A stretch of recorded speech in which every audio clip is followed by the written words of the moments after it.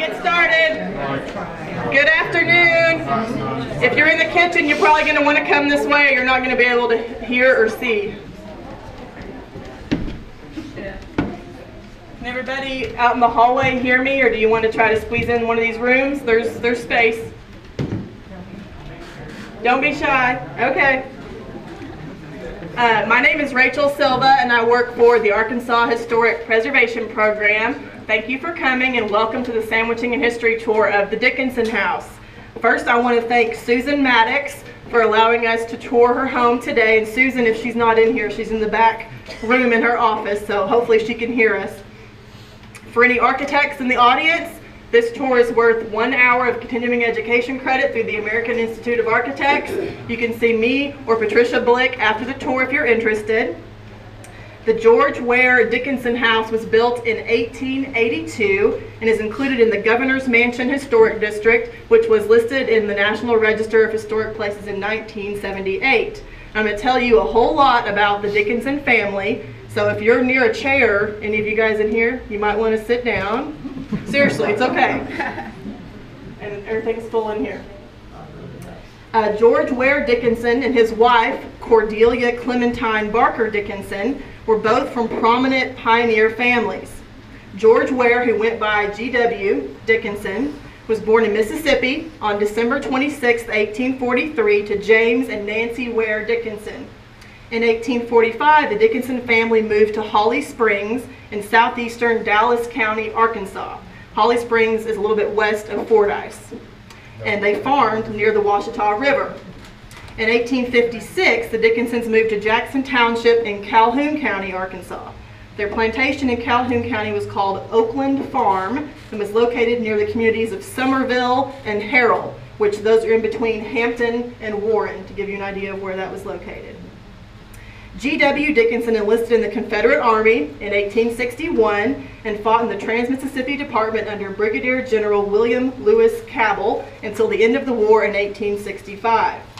In 1869, Dickinson married Cordelia Barker, whose family owned the Barcata plantation in Drew County, Arkansas, and Barcata was west of Monticello. After their marriage, G.W. and Cordelia Dickinson settled at Oakland Farm, and Dickinson assumed control of the family plantation and became the most extensive farmer in Calhoun County, having 600 acres under cultivation. They were all planted in cotton, and he operated his own steam-powered gin. The plantation's cotton was shipped by steamboat on the Washita River to New Orleans. Oakland Farm was a community within itself. According to the 1860 census and the slave schedules, the Dickinsons owned 20 slaves in 1860, and probably more before that, and many of those remained on the farm as laborers after the Civil War. G.W. and Cordelia Dickinson had 6 children: James Barker, Harvey Thompson, Thomas Tiller, Catherine Evelyn, Ruth Ann, and Georgia May. In 1882, the Dickinsons moved to Little Rock and built the house here at 515 West 15th Street in order to give their older children educational advantages. However, for many years, the Dickinsons spent their summer months at the plantation at Oakland Farm. Cordelia Dickinson was very independent and extremely capable of taking care of herself and her family. She was often left with the children here in Little Rock while her husband took care of business on the farm. And in the late 1890s, when her children Thomas, Ruth, and Georgia were attending the Arkansas Industrial University, which was soon to become the University of Arkansas in Fayetteville, Cordelia temporarily moved to Fayetteville to be with them, and she operated a boarding house up there called the Dickinson Ranch. And I looked her up in the 1900 census, and that was no joke. It was a ranch. Dickinson, well, it was just a big house, but she had 22 people living in that house. 22 boarders, including her 3 children.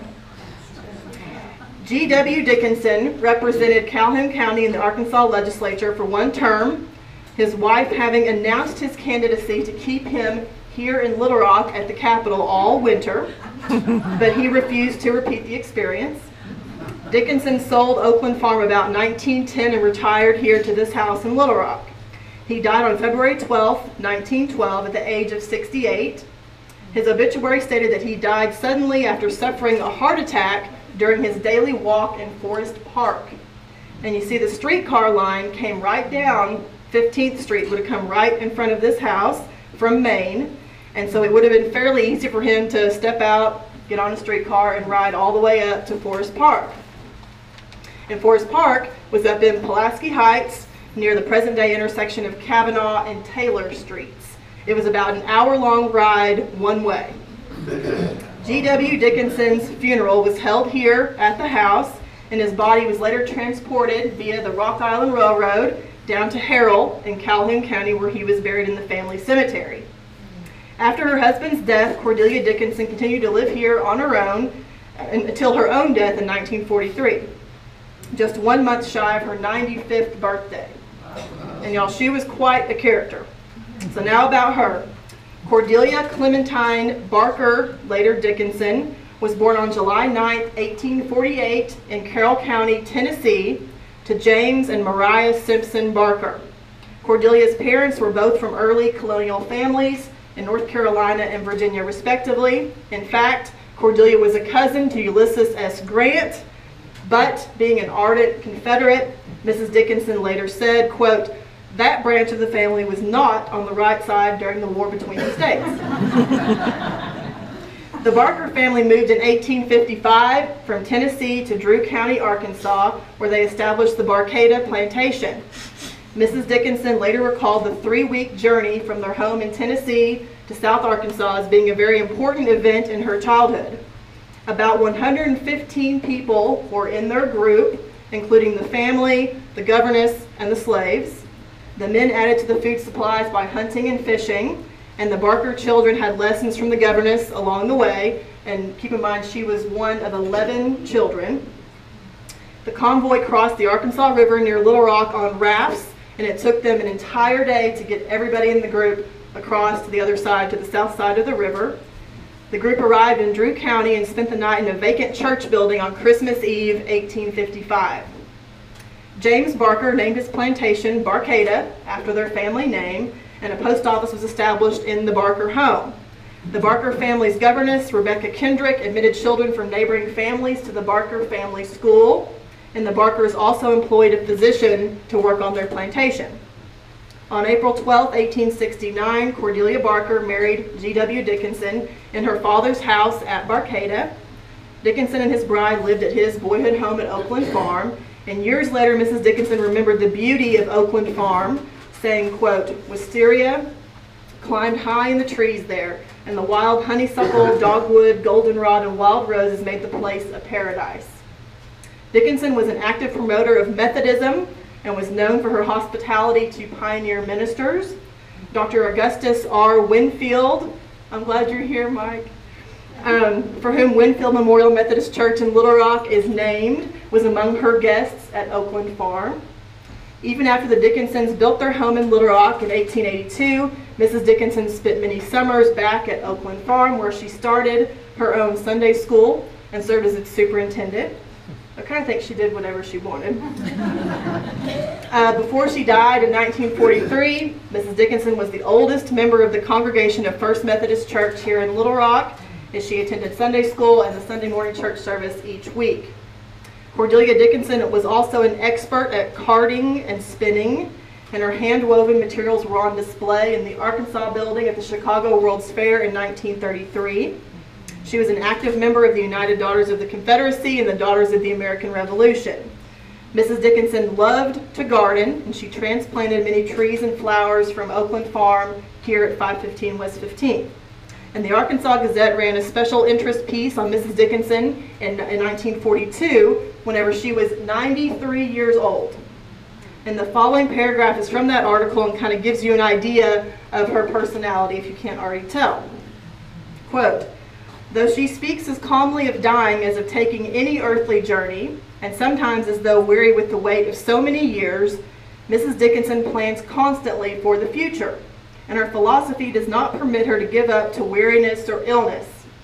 Because she feared the next winter might be a severe one, she bought a new fur coat at the age of 90, and went alone to have her ears treated because she did not think it necessary to be deaf, nor necessary to bother anybody to accompany her.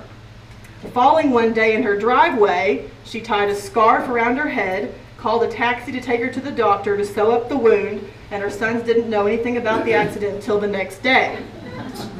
She still makes trips alone to see her daughters, who lived in Bentonville and Fort Smith, and occasionally spends a few days in Hot Springs. 93. Even now, she will not take her breakfast in bed and rarely lies down during the day, for, quote, she does not want to get bedfast. And I mentioned earlier that G.W. and Cordelia Dickinson had 6 children. Two of their sons, James B. Dickinson and Thomas T. Dickinson, they stayed really close to home. The house next door, I know you can't see, but whenever you go outside, take a look at the house next door to the west at 523 West 15th Street.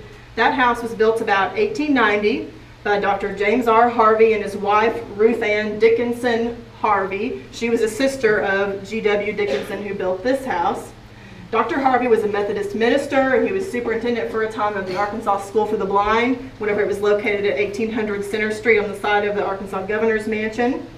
About 1914, James B. Dickinson and his wife, Virginia Baker Dickinson, they bought that house next door from the Harveys. And it's interesting to note that the house over there originally had a wood exterior built about, 1890. Probably looked very similar to this house originally, but after the Dickinsons bought it, they changed it. They re-bricked the first floor, put a brick veneer on the house, and made it more craftsman in style. James Dickinson was involved with the wholesale grocery business for years. He worked for Plunkett Jarrell, Cooper Dickinson, Western States, and Rand Wholesale Grocery Companies, among others. And his wife, Virginia Dickinson, who was known to family members as Mama D, was a teacher, and she taught at several elementary schools here in Little Rock, including Rose, Mitchell, Parham, and Reitzel. Thomas T. Dickinson, the other son who I said didn't go very far from home, he stayed here in this house with his mother, Cordelia, and never left. Tom Dickinson, Uncle Tom to family members, was born in 1876. He graduated from the University of Arkansas in 1900 and earned a law degree in 1902. For 3 years after he graduated from law school, Tom worked as a library clerk in the Arkansas Supreme Court, and his law office was later located in the Pyramid Building at 2nd and Center Streets in Little Rock. By 1920, Cordelia Dickinson rented rooms to boarders here, because keep in mind, I talked about the Dickinson Ranch in Fayetteville. She had experience with that. The 1920 census shows Cordelia, her son Tom, 5 lodgers or boarders, and 1 servant here in the house. And the lodgers and boarders at that time were all female, and they were all employed as things like reporters, cashiers, teachers, bookkeepers. In 1930, Mrs. Dickinson still had 5 people here in the house besides her and her son. But by 1940, only 2 teachers boarded here at the Dickinson house. Cordelia Dickinson died on June 3rd, 1943, at the age of 94, and was buried in the Dickinson Family Cemetery at Harrell in Calhoun County. After Cordelia died in 1943, her son Tom got married for the first time. And keep in mind, he was about 70 years old then. Tom Dickinson and his wife, Martha George Dickinson, lived in the house together for about 20 years. Tom died on May 3rd, 1963, and was buried at Mount Holly Cemetery. And Tom Dickinson only had 1 arm. I've gotten just a couple stories on him from a family member. He had 1 arm. I saw Richard Butler come in. Where's Richard? Is he back there? Richard, do you know how he lost his arm? Okay, because I wanted to know too, and nobody could remember. And I thought, well, how do you forget that? No, but in some sort of accident, he lost his arm. And apparently as he got older, he didn't work a whole lot. He would go down to his law office and practice just until he had enough money for the year, and then he'd pack it up and come to the house. Tom Dickinson's widow, Martha, was a registered nurse from Logan County, Arkansas, and she lived in the home until her death on August 17, 1979, at the age of 85, and she was also buried at Mount Holly. About 1980, Martha Dickinson's heirs sold the house to Jerry and Carolyn Staley. In 1992, Susan Maddox signed a lease to purchase agreement with the Staleys, and they closed the following year. And Susan first had her advertising and marketing business here in the house. And although the house was not directly hit by the 1999 tornado that devastated much of this neighborhood, it did suffer some damage. It was slightly kind of turned or jerked around on its foundation, so in all the settling after the tornado, much of the plaster started to crack and things just didn't go back the way they were. Susan hired architect John Gerard for the home's rehabilitation and conversion into a bed and breakfast. They started work in September 1999, and the Rosemont Bed and Breakfast opened in April of 2000. A couple interesting facts about the house. In the early 20th century, whenever he was working for both the Arkansas and the United States Geological Surveys, a young Herbert Hoover stayed upstairs in the Dickinson house. And there's a book open to the page over here on this table in this room that has a photograph of the Clintons out on the front porch with a group of people with the Staleys. But Bill Clinton had breakfast here the morning after he was elected president with Jerry and Carolyn Staley. And the architecture of the house, I know this is not going to mean as much because you're not out front of the house, but the Dickinson house is a good example of vernacular architecture, meaning it was not designed by an architect, and it was built probably with local labor and local materials. According to Susan, no two windows are exactly the same. The doors, interior doors, are homemade, and the ceiling heights vary slightly from 12 to 14 inches. When completed in 1882, the house was an L-shaped cottage, meaning like a capital L-shaped cottage. And according to Sanborn fire insurance maps, sometime between 1897 and 1913, there was a one-story addition built out this way in the back of the L to kind of fill it in and make it more square. The house features some Italianate-style details, which you can see if you go out front, like the mansard-shaped pediments with decorative brackets down below. There's one up above the window in this gable end, and there's another one on the west side of the house that you can't see unless you go over there and just look up. Also the tall, narrow windows and the bay window in this room. However, the home's Colonial Revival-style front porch was probably a later addition, maybe circa 1910. The original porch might have featured beveled square columns with Italianate-style brackets, but it probably didn't look like that. The original house consisted of the family parlor, which is now the front guest room over here across the hallway, that has just had the wood floors refinished, and that's the original board floors in there. There was carpet over those, so I'll invite you all to just poke your head in there and look, but please do not step inside that front room. The formal parlor, which was this one, now the living room, the dining room, and then this little open breezeway that you can see back here, where you can see the exterior siding of the house through that window. That was a little back porch in the L. And upstairs, there were just 3 bedrooms originally. And sometime around the turn of the 20th century, the main house was connected to a 2-story ancillary building straight back, and those of you that are in the kitchen, you're in the connecting portion. But that 2-story ancillary had a kitchen downstairs and a servant's quarters upstairs. And so then they built what's now the kitchen to connect those two. Before 1913, I told you already, a 1-story addition was built going this way in the back L of the house, and a small 2-story section, which is right here. See where this wall is, where I'm pointing? Right here. This bump out right here on the first and second floor was done at the same time, enlarging the size of the dining room and of an upstairs bedroom. In the 1930s, another small back porch was enclosed where the closed French doors are out that way. And a sleeping porch was also built onto the second floor, and you'll go out and see the sleeping porch whenever you go upstairs. And about 1940, the back living room was added on. So, and if you go outside the house and walk around it, you can tell very quickly that there were many additions built onto it. And the house still has its original stamped tin roof, though. Make sure to look at that before you leave, from 1882. And this front room, you can see it really well from the front porch, but it has one of the walk-through windows You could open all the way up and walk through out onto the front porch out of this front family parlor. Other details to notice: the curved staircase. You probably all saw that whenever you came in. The mantles, the original mantles in both of the parlors, they're pretty ornate. I don't know if you can get a good look at that one because you can't step into that room, but it's pretty. The gesso molding, I know it's in here. It's not as, it may not be gesso in this room. It's not. But whenever you get a chance, you can come in here and see the gesso molding going around the picture rail. And gesso is a material, it's like a mostly plaster with plaster and glue and some other things put together and molded to make different designs. And this design is different than the gesso upstairs, but that's, you know, something that's applied to a plaster wall. And then most of the floors, like all the floors in here, were done, besides the obviously new sections like what I'm standing on, were done about 1915. And the good example of the original board floors is in this room that's off limits, but you can look and see. Let's see. Susan's bedroom is off limits. That's through those French doors. Pretty much if any door is closed, please don't open it. There's a reason why it's closed. But I think other than that, and besides not walking on that wood floor in there, you have free reign of everything, including the gardener's cottage, which is the old servants' quarters upstairs. But to get to that, you have to go outside and go up the stairs outside, or you can go from the second floor. You can get there kind of by walking on the roof. There's a little catwalk. It's not as scary as it sounds. There's railing as you go across. But does anybody have any questions while we're all? Is there a basement? Not that I know of.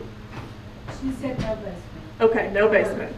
You said that the house was actually lifted and dropped? When I think it was just kind of, you know, tweaked a little bit on its foundation.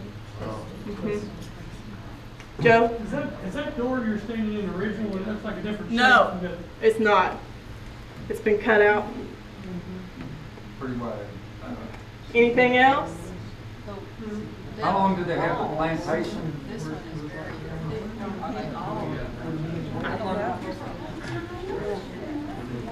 How long did they have the plantation?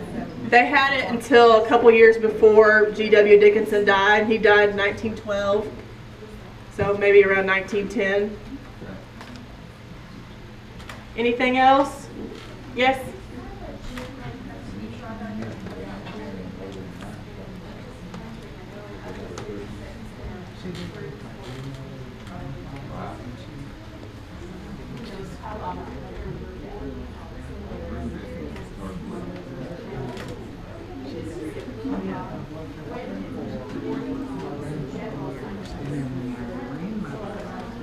When did they, she's asking when did boarding homes disappear?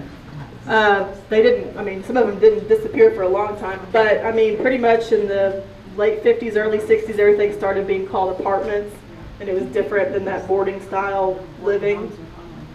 That's what I've noticed. Pardon me? She's asking how large was the plantation. I don't have, am I gone on this? There we go. From what the families told me, it was maybe, it wasn't huge. And they kind of even winced at calling it a plantation, but it was just a little over 1,000 acres, I think, but with 600 acres under cultivation. So still, you know, a decent sized farm. But he was the most extensive farmer in Calhoun County at that time.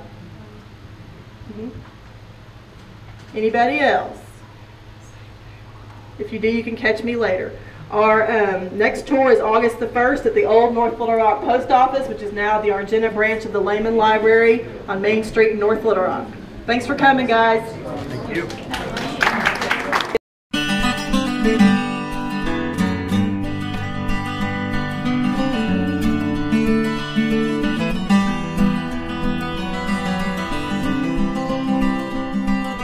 Thank you.